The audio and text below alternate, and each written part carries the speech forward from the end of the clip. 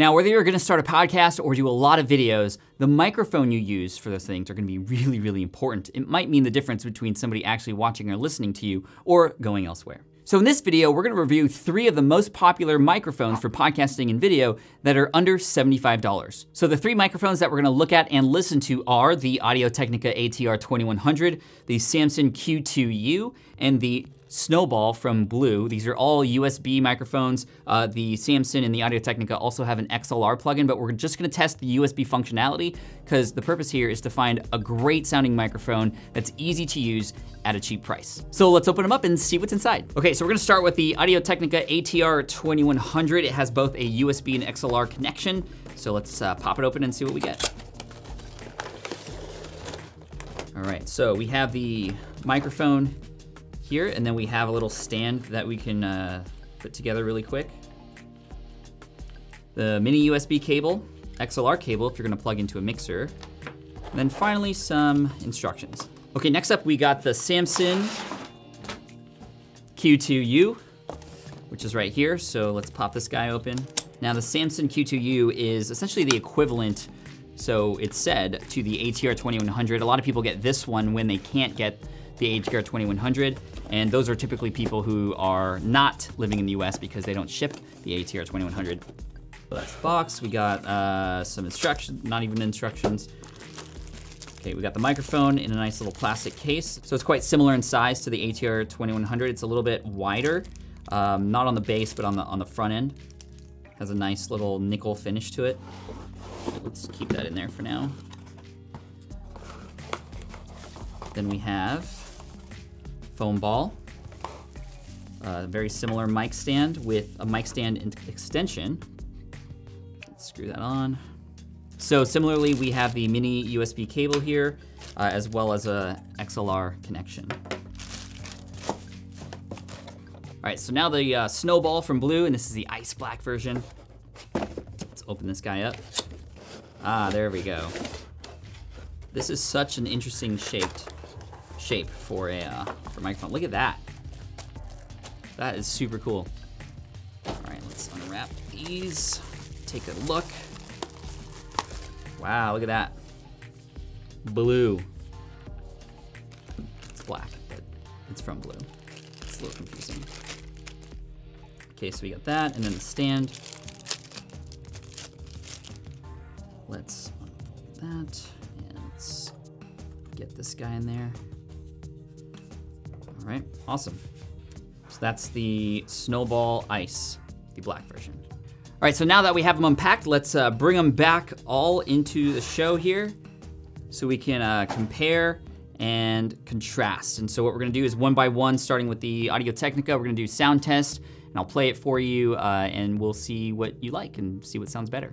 Now, before we get going with the sound test, I do wanna recommend that you invest in one of these boom mic arms, and I'll put links to what you're about to see below, but this boom mic arm will make it so much easier for you to have the microphone in a situation where your voice needs to be, because a lot of these microphones will benefit from having your mouth closer to where the audio is being picked up. It would be very awkward for you, and obviously if you're doing an interview for a long period of time, to kind of have to bend down, it's kind of, hey guys, welcome to the show.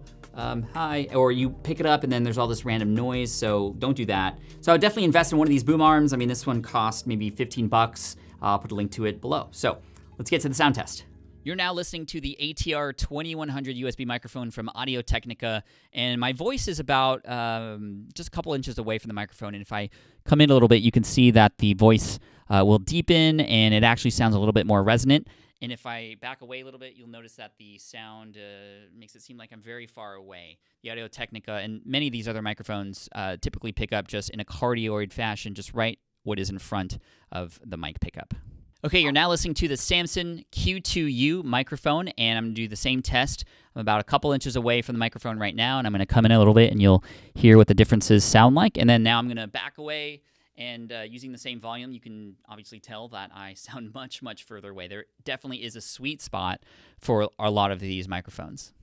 Okay, so you're currently listening to the Blue Snowflake, and what's interesting about this microphone is that it allows for a wider range of movement to still get a continuous sort of audio sound. As you can see, I'm moving around the mic, and if I were to do that on the other microphones, the sound would drop off pretty rapidly. And even if I move back a little bit, you can still tell that it does drop off a little bit, but it doesn't actually drop off as much as some of the other microphones. There's a wider range here, which means this is a lot more versatile for things like Skype calls and things like that, and it is a Skype certified product. However, if I were to come in really close, I have to talk softly or else it goes really hot. But maybe it sounds a little bit weird that I'm whispering to you right now. Sorry, it's kind of creepy. But anyway, this microphone is great for more versatile usage. It has a wider range of movement, so you can determine if that fits your needs or not. So you just listened to the 3 audio files from the 3 different microphones. I'm going to do the same using the headphones, and I'll share my opinion with you right after. So we'll start with the ATR. So this is the mic that I'm most familiar with because this is the one that I use sometimes when I'm traveling and such. You can really hear the drop off though. That's the thing about the ATR and the Q2U is like it only picks up right what's in front, which is nice because it keeps the background noise out too. All right, so now the Samson. The Samson sounds really good too. So the Samson and the ATR are pretty close to each other actually. But there is a little bit more bass in the Samson. The ATR seemed to be a little bit more bitey, if that makes sense. All right, here's the Snowflake. Dude, I can already tell it's pretty different with the background. Like I can hear the humming of the room and stuff, so. There's less bass in it too, compared to the other two. You know the part where I move back on this microphone, like there isn't much of a drop off at all. So I can imagine this like on people's desks for calls and screen sharing and live video perhaps. This would be really nice because you have a much more wider range. So you can actually turn around a little bit and share things that are in your environment when you're on live. So I think this would actually be a really good live video microphone. But for podcasting and things like that, I don't think it would actually work out really well because of it picks up a lot of the background noise. And when you're editing your audio files, you don't want to have to, select hum removal or noise removal because it just messes with the quality.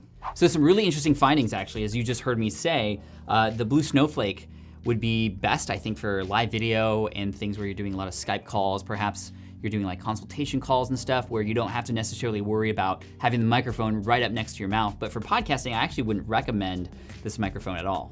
Now for podcasting and some more professional videos like tutorials and things like that, I would definitely recommend either one of these microphones, the Audiotechnica or the Samson. The Audiotechnica is definitely lighter. I can feel that it's a little bit lighter. They're about similar in height and width. And really, there's no other really differences that I can hear other than the Q2U is a little bit more bassy. And so I think for male voices, this one might be the one that's preferred, and maybe for female, I don't know, I'd have to maybe do some more testing on that.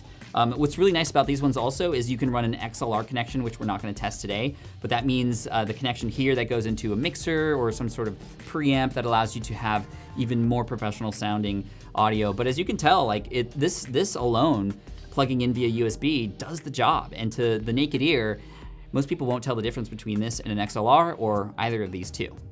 Another cool thing about this microphone versus the Snowball is that you can plug in some audio to monitor kind of how you are going while you're recording. So if you are somebody who prefers to listen to yourself while you speak, you can plug it in here and you can adjust the volume on both the Audiotechnica and the Samson Q2U. So some other key quick differences between the two microphones here, the ATR 2100 and the Q2U from Samson, is that the Samson has this little extension for the mic stand, which allows it to be a little bit taller, as you can see here. And it also comes with this foam ball, which is really nice, which allows you to reduce the plosives, which are the B's and P sounds from ruining the audio files that you have. So the other thing is that the Samson is a little bit cheaper. At the current time that I'm recording this one's about 50 bucks.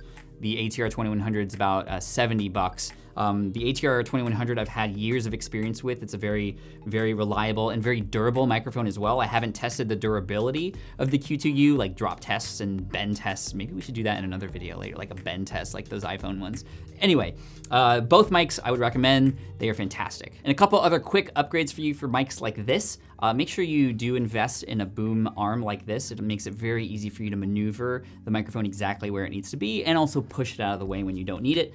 In addition to that, a shock mount, which often has these like little rubber bands that literally suspend the microphone in the middle of this. And what that does is it reduces the vibrations that might happen on your desk or from your computer from entering the audio, which is great. And then also many of them have this little windscreen attached to it, which is great. And that kind of replaces what this is.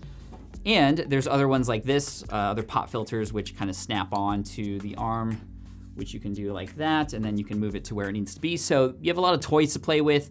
What I would recommend is you just choose something that makes sense for you and move on to getting that audio content out there, because that's what's really gonna help you build your business, build your brand, and get that message sent out there to the world. All right, so I hope you enjoyed this review of these 3 microphones and you are now informed so that you can make a better decision with your purchase. So well done, keep going. By the way, if you want more information about podcasting, I'm here to help you. I've helped tens of thousands of people get started. If you go to podcastingtutorial.com, you'll see a number of resources and videos and lessons there to help you get your podcast launched and up and running quickly. So one more time, podcastingtutorial.com, and I'll see you there. Good luck.